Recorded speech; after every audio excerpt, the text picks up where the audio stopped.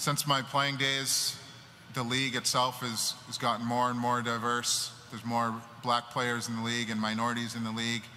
There's more women and minorities in front office and scouting and coaching positions. My job is to do the best I can for the San Jose Sharks organization, and if I do that, hopefully it opens the door to give other opportunities to other minorities to get in front office positions and maybe lead a team down the road as well.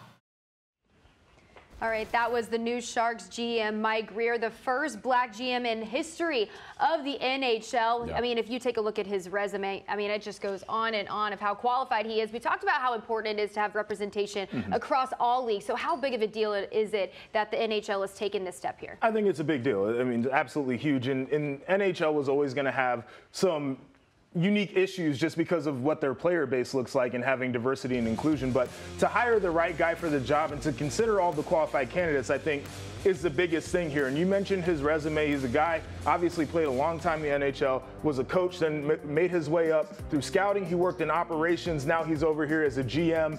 It's in his family blood. His dad was a pro scout in the NFL. His brother is a GM of an NFL team as well. So this is something that you know as a family business is certainly familiar. But I think the biggest thing that stands out, you interview everybody who's qualified to do the job, and then you pick the best candidate for it.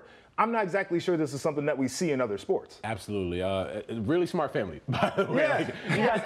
It's impressive. If you're his parents, you got two sons that are GMs, you're like, you know what, we did a good job. We did a good job. But I think you're absolutely right. And I think the thing for me, we now have the first black GM in the National Hockey League. It doesn't stop here. Like what he talked about, you have to continue to push things forward, and you want to have as much representation in the NHL. Like NHL has been around for a long time. Yes. It's 2022, and we just now got the first black GM. You want to continue to see this going. When we talk about hiring all the time in other sports, it's like, hey, you want to give yourself as many bites at the apple as possible to find the best person for the job. And congrats to the Sharks for finding their guy.